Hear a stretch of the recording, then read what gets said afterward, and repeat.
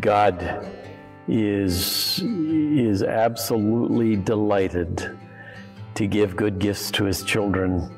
And as we invest in the kingdom, we invest in something that's permanent, not temporary.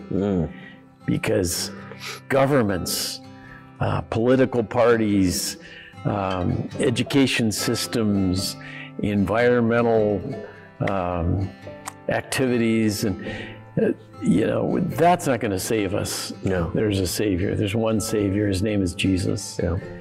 And everything we do to be totally sold out to advancing the kingdom of God, I believe, is the greatest investment of a life that anyone could ever have.